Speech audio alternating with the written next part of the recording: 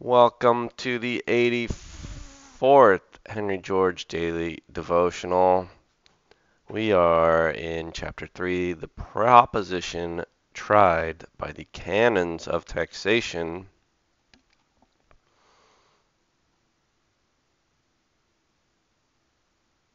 I do not think ideas of which I speak can be entertained by the reader who has thought, yeah, he's like, you, you can't really buy the ideas I've just been saying, so we have to really discuss it. We are in Book VIII Application of the Remedy. George writes, the best tax by which public revenues can be raised is evidently that which will closest conform to the following conditions. 1. That it bear as lightly as possible upon production so as least to check the increase of the general fund from which taxes must be paid and the community maintained. That it be easily and cheaply collected and fall as directly as may be upon the ultimate payers, so as to take from the people as little as possible in addition to what it yields the government. 3. That it be certain, so as to give the least opportunity for tyranny or corruption on the part of officials, and the least temptation to law-breaking and evasion on the part of the taxpayers. 4. That it bear equally, so as to give no citizen an advantage or put at a disadvantage as compared with others.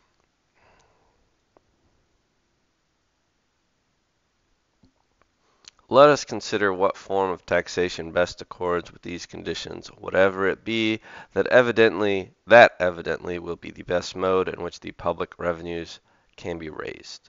1. So this is chapter 3 with 5 sub-chapters. 1, 2, 3, 4, 5. Oh, 4 sub-chapters. I don't think we'll make it through all of them. Alright, here we go. The effect of taxes upon production. All taxes must evidently come from the produce of land and labor, since there is no other source of wealth than the union of human exertion with the material and forces of nature. But the manner in which equal amounts of taxation may be imposed may very differently affect the production of wealth. Taxation which lessens the reward of the producer necessarily lessens the incentive to production. Taxation which is, this is reminding me, maybe I talked about this last time, Hauser's law. It's just the empirical observation that in the United States, federal tax revenues since World War II have always been approximately equal to 19.5% of GDP, regardless of wide fluctuations in the marginal tax rate. So that's why some people argue the most important thing is simply growing GDP, and then whatever tax you do, you'll get 20% of it. But that is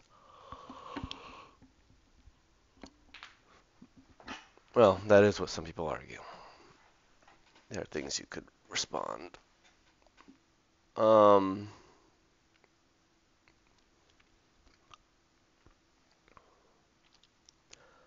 Taxation which lessens the reward of the producer necessarily lessens the incentive to production.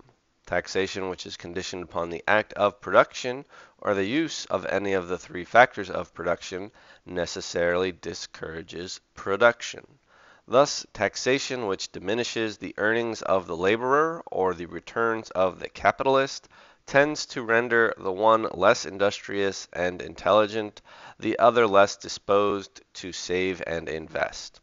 Taxation which falls upon the processes of production interposes an artificial obstacle to the creation of wealth.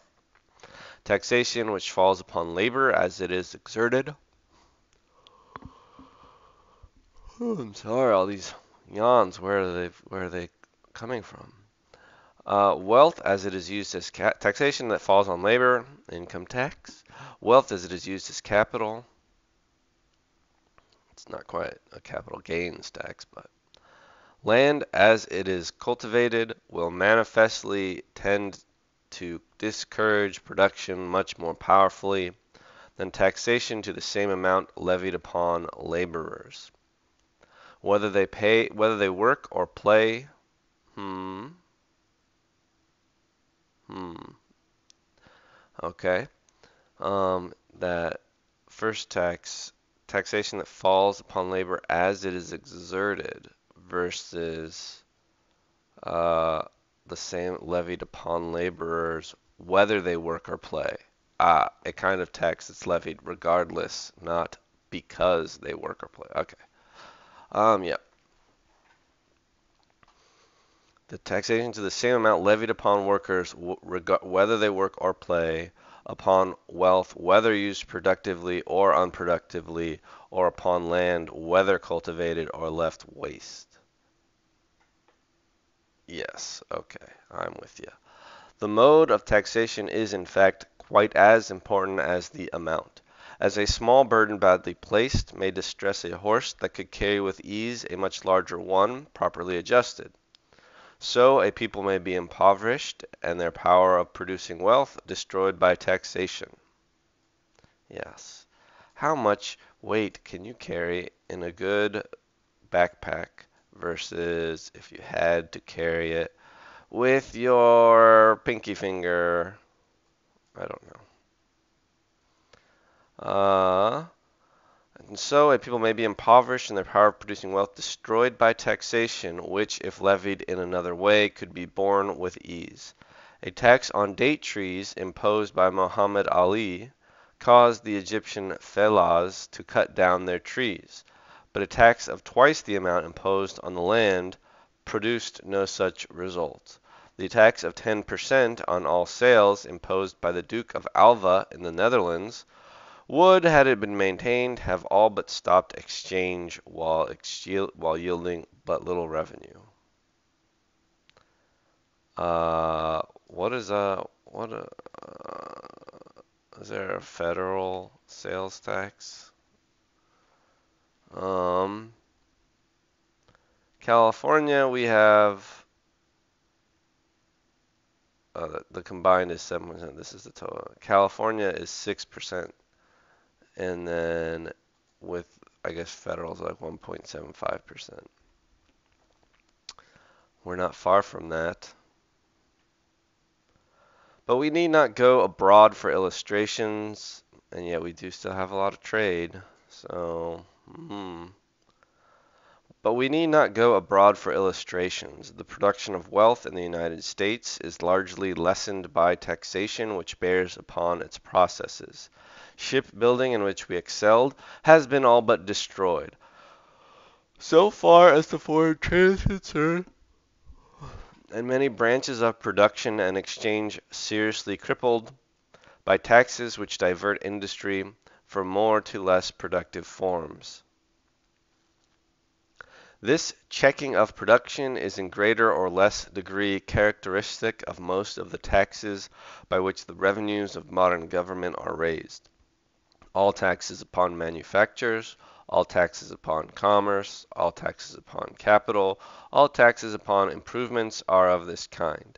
Their tendency is the same as that of Muhammad Ali's tax on date trees, though their effect may not be so clearly seen. All right, will show us these effects. All such taxes have a tendency to reduce the production of wealth, and should therefore never be resorted to when it is possible to raise money by taxes which do not check production. Yeah, all this seems pretty straightforward to me. Doesn't need much commentary. This becomes possible as society develops and wealth accumulates. Taxes which fall upon ostentation would simply turn into the public treasury what otherwise would be wasted in vain show for the sake of show. And taxes upon wills and devices of the rich would probably have little effect in checking the desire for accumulation, which, after it has got hold of a man, becomes a blind passion.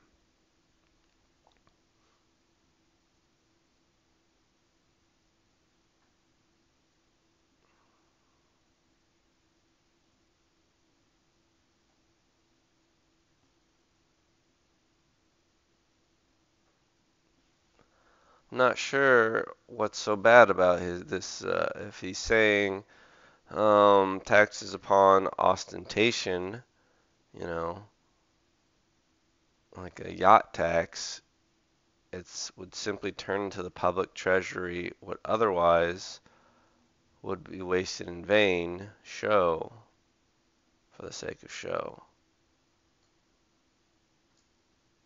I mean, that's a complaint? I don't know. And tax upon wills and the rich would probably have little effect in checking the desire for accumulation. Um, yeah, that's a point I don't make much when I'm talking about um, like if there's a way for somebody to hoard a bunch of wealth to the detriment of others, they probably are going to do that as much as they can in their life if they want to do that, whether or not they can pass it on, I suppose. I don't know. But the great class of taxes from which revenue may be derived without interference with production are taxes upon monopolies. For the profit of monopoly is in itself a tax levied upon production. Yeah, like the power of a monopoly is sort of generally thought to be in proportion to how much it retards production in that area of industry, or in that industry. And to tax it is to simply divert into the public coffers what production must in any event pay. There are among us various sorts of monopolies. For instance, there are the temporary monopolies created by the patent and copyright laws. There has been a like 500 message discussion on the Discord, Georgism Discord in the last 24 hours about patents and copyright. Uh, these, it would seem, These it would be extremely unjust and unwise to tax, inasmuch as they are but recognitions of the right of labor to its intangible productions, and constitute a reward held out to invention and authorship. Now, I think, is this the footnote where he goes back on patents? Following the habit of confounding the exclusive right granted by a patent and that granted by a copyright as recognitions of the right of labor to its intangible productions, I and this fell into error, which I subsequently acknowledged and corrected in the Standard of June 23. The Standard is the Georgist newspaper that Henry George ran for several years in 1888. The two things are not alike, but essentially different. The copyright is not a right to the exclusive use of a fact, an idea, or a combination, which by the natural law of property all are free to use, but only to the labor expended in the thing itself. It does not prevent anyone from using for himself the facts, the knowledge, the laws, or combinations for a similar production, but only from using the identical form of the particular book or other production, the actual labor which has, in short, been expended in producing it. It rests, therefore, upon the natural moral right of each one to enjoy the products of his own exertion, and involves no interference with the similar right of anyone else to do likewise. Um, yeah, he's arguing that patent and uh, hold on, there's someone at the door.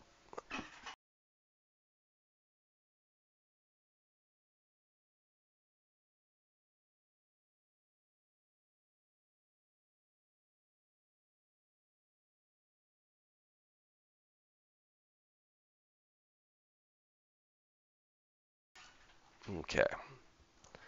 Um,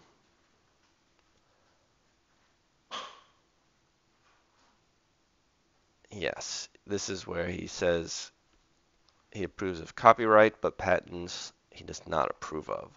The patent, on the other hand, prohibits anyone from doing a similar thing, and it involves, usually for a specified time, an interference with the equal liberty on which the right of ownership rests. Copyright is therefore in accordance with the moral law. It gives to the man who has expended the intangible labor required to write a particular book or paint a picture security against the copying of that identical thing. The patent is in defiance of this natural right. It prohibits others from doing what has been already attempted. Everyone has a moral right to think what I think, or to perceive what I perceive, or to do what I do, no matter whether he gets the hint from me or independently of me. Discovery can give no right of ownership, for whatever is discovered must have been already here to be discovered. If a man make a wheelbarrow, or a book, or a picture, he has a moral right to that particular wheelbarrow, or book, or picture, but no right to ask that others be prevented from making similar things. Such a prohibition, though given for the purpose of stimulating discovery and invention, really in the long run operates as a check upon them.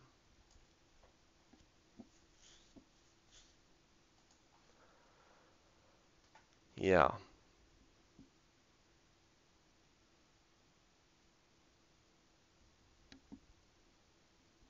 Yeah, like I'm sold on the patent argument.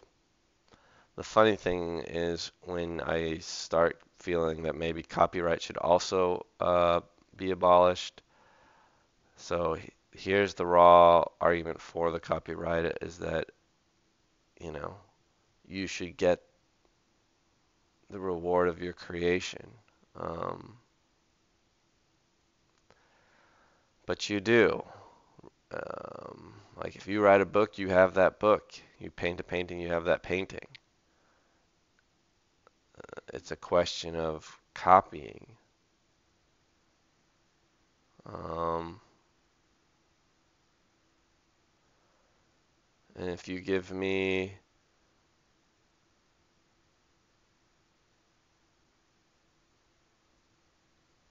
some digital good, or like, I mean, I don't know, you make a video game, you can play it, you give me that video game, I mean, you probably just make a copy of it and give me that copy anyway. Like, that's how digital transfer works these days. It's not all just on a disc. And I can still play my video game. And the more you copy my game, doesn't affect that at all. Hmm. Yeah, the principal argument is a weird one. And then for a long time, I was very persuaded of the sort of empirical argument, which is like, or not even empirical, the other argument, which is like, um,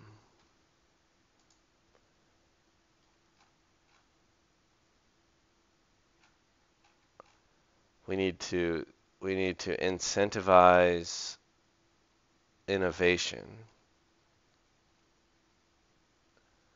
and we also don't want people who innovate to keep those things secret from the rest of society. So though, like the inspire innovation argument is not very persuasive to me anymore, but it is definitely just sort of an intuitive thing, and it's hard to think of lots of examples where people didn't innovate because they're like, hey, I mean, we've had the patent system for so long, but I just tend to think that we were sort of on an exponential curve of tech, and humans generally are on progress or of technological progress. And I guess I remember here a friend was describing, he says, you know, um, where did he list? GPS, lasers, the internet, semiconductors, materials research, COVID vaccines. Uh, those were all um,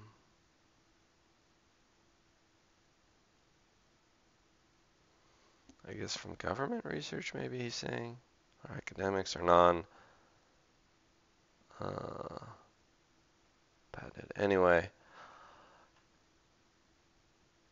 those are patents, not copyright anyway. All right, back to George. So in the original text, he said copy. He said all IP is okay, but then he said no, no, no, patent's bad, copyright's okay. Then he continues, he says, there are also the onerous monopolies alluded to in Chapter 4 of Book 3, which result from the aggregation of capital and businesses, which are of the nature of monopolies. But while it would be extremely difficult, if not altogether impossible, to levy taxes by general law so that they would fall exclusively on the returns of such monopoly, and not become taxes on production or exchange, it is much better that these monopolies should be abolished. In large part they spring from legislative commission or omission, as, for instance, the ultimate reason that San Francisco merchants are compelled to pay more for goods sent direct in New York from New York to San Francisco by the Isthmus route than it costs to ship them from New York to Liverpool or Southampton and thence to San Francisco, is to be found in the protective laws, which make it so costly to build American steamers, and which forbid foreign steamers to carry goods between American ports. The reason that residents of Nevada are compelled to pay as much freight from the East as though their goods were carried to San Francisco and back again is that the authority which prevents extortion on the part of a hack driver is not exercised in respect to a railroad company. And it may be said generally that businesses which are in their nature monopolies are properly part of the functions of the state and should be assumed by the state. There is the same reason why government should carry telegraphic messages as that it should carry letters. The railroads should belong to the public as that common roads should. Yeah, sometimes I wonder about what is the principle of what should be government role, excuse me, versus the market and the idea of these natural monopolies. Like, technically, the justification for common roads, I recall reading, was sort of, this is circular with it, which is, oh, we have a national letter delivery system. So because a postman is a public employee, that way we will assume the burden of building all the roads and the whole system, network of roads. But now, currently, snail mail is it's not clear that we even need it. I mean, and look at, I mean, I guess UPS, FedEx, they can only function because of the roads that have been created. I don't know. Some libertarians do talk about, well, what would the world look like with the privatization of roads? It's weird. All right, we didn't even finish section 1, but I'm gonna end it there. See ya.